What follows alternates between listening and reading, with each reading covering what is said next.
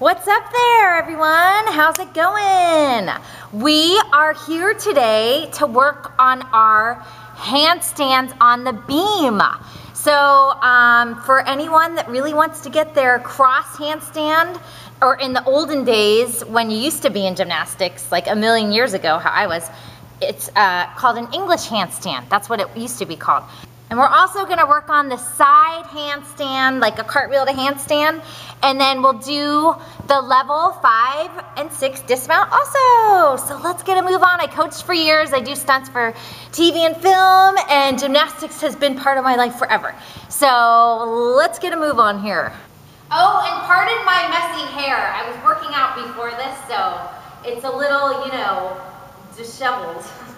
So that's okay though. We'll work with it. All right, so first we're gonna do the cross handstand. Your thumbs are gonna go on top of the beam. Your fingers are gonna go on the side of the beam. You wanna start tall, right? With the arms by the ears, you're gonna kick your leg up with the leg turned out, of course, and not in like this, because this doesn't look very good. So pinky toe down, heel up when you kick. Alrighty, so kickaroo, and then you're gonna step and you're gonna lunge, getting the back leg up at the same time, like a seesaw, okay? So you don't wanna put the hands down to the beam and then lift the leg. You want the back leg to continuously go as your upper body goes. I know it's so complicated, but it really isn't that complicated. Once you get it, you'll be like, oh my gosh, I totally get it. All right, so you're gonna reach, look at my back leg, it goes up, it goes up, it goes up, it goes up. Shoulders are pushed, looking at the hands. The back leg stops at vertical, and the other leg joins it. Squeeze your body, squeeze, squeeze, squeeze, squeeze.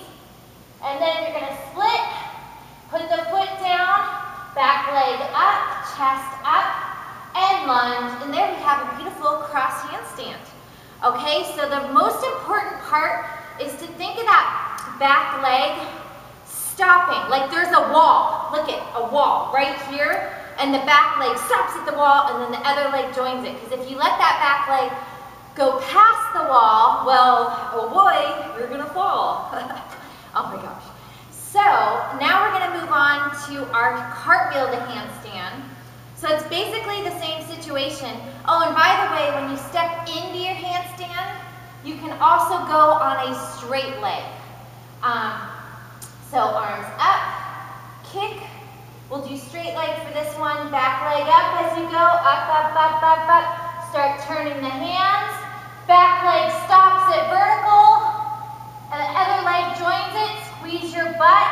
Push your shoulders tall, like there's someone grabbing your feet and pulling them to the ceiling. All right, look at your hands, okay? And we're gonna go ahead and do the dismount. So what you do is put the weight on the right hand, and you're gonna turn to the right like this, lifting the left hand up with the shoulder pushed out. And then when you land, you pull your chest up at the same time your feet are going down. It's that whole seesaw effect thing. As the bottom half goes, the top half lifts. You wanna land nice and tight. Don't let your butt go like this, because this does not look good. Get that baby under there, okay? Stomach really, really tight, all right? No noodle dance or whatever you want to call it. As you're turning for that dismount, you really want to keep that shoulder. You want that shoulder pushed out, like you can't push it out anymore. It should even, you know, you should feel those muscles really working. Do lots of handstands against the wall with your stomach facing the wall. Shrug the shoulders up, down, up, down, up, down, just to get that, you know, just to get those shoulders, you know, really strong. Okay, so now we're gonna go ahead and do the cross handstand into the dismount. We just did the side handstand into the dismount. Now we're gonna do the one with the thumbs on the top, fingers on the side. Okay, here we go.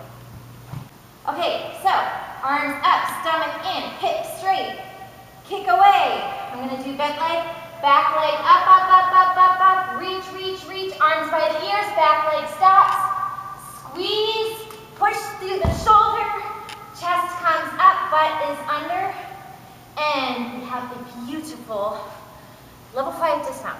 Okay, for our final handstand combination, we're gonna do the cross handstand.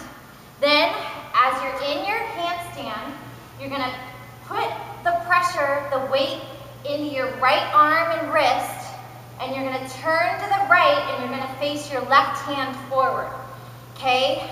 Now, the most important thing for this is keeping your feet exactly over your head and over the beam, okay? Because if they fall forward or back, well, we all know what's gonna happen. You're just gonna wipe out like that, okay? Oh, remember, if you fall, never put your hands back, okay? Always bring them in here, chin to the chest, and just curl up in a ball and roll so you don't hurt your arms or your wrists. Okay, here we go. Last thing. Sorry I talk so much, everyone. You just gotta learn all the, you know, tips and technique, and then you're gonna be like a super duper handstand machine. Okay, here we go. So lift nice and tall here. Remember to keep those arms by your ears and look for your hands, okay? Because if your head sticks out really far, it makes you arch. You want your body just so tall, and those shoulders. Remember, there's a giant person up there pulling your feet straight up, or like a giant vacuum or something, like a tunnel, I don't know, and you're just like getting sucked up. But your hands are stuck on the beam, they're glued so that you can't fly away. All right, here we go. Nice big kick, leg turned out, and reach, back leg goes up, up, push through the shoulders, back leg stops at vertical, join the other leg, squeeze your butt. Now I'm gonna turn to the right. Oh, I bent my arms there a little bit, that's bad, you don't wanna bend them. Squeeze, squeeze, push through the shoulders. I'm gonna turn to the right, put the weight in my right shoulder, lift the left hand up, chest goes up, voila. Okay, so there you go. Just don't bend your arms how I did. Really keep those arms straight and your legs. Okay, everyone, you did such a great job. Oh my gosh. And I hope you learned something, and I wish you all the best of luck with your handstands on the balance beam. And remember, you don't want to try this up on the high beam until you have it really mastered on a lower beam. Then you want to put mats under the high beam, and then when you're totally confident and your coach says you're good to go, then you do it, okay? Always safety first, safety first.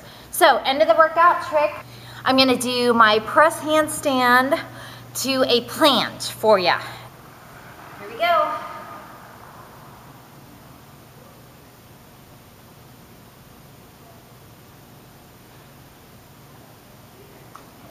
Same kind of movement there, with like the handstand to the side handstand.